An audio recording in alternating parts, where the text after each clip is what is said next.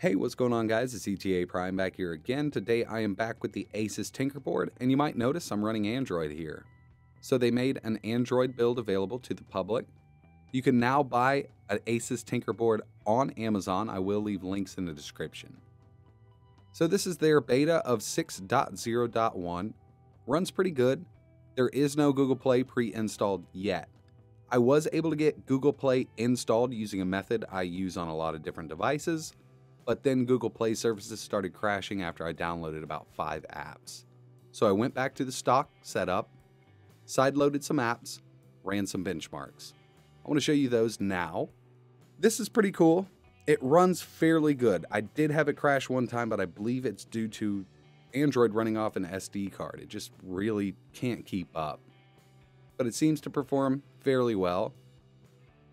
I'm going to go ahead and open up IDA64. Go to System. We have the Rock chip RK3288 with 2 GB of DDR3 RAM built into this board. The CPU is a quad-core Cortex A17 at 1.8 GHz, and it is clocked at 1.8.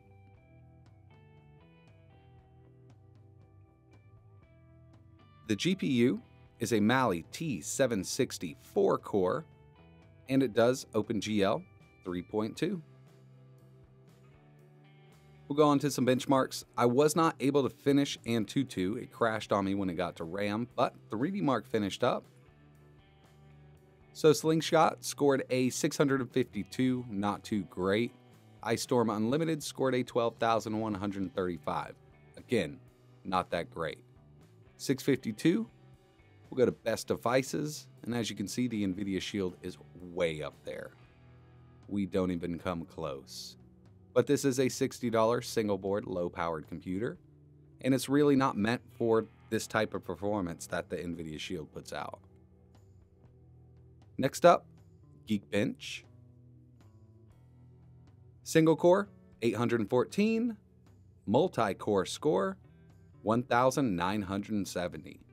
Now, I was expecting a lower score than this. It's not great, but it's not too bad either.